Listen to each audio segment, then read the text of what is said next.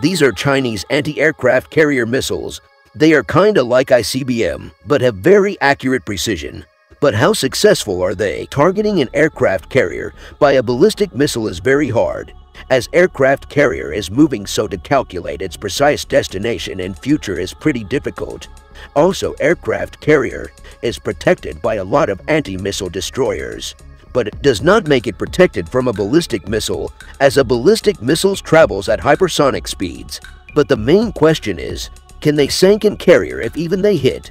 The answer is, in case if it hits at control room section, which depends only on luck. So, it can be said that it is just a demonstration of power.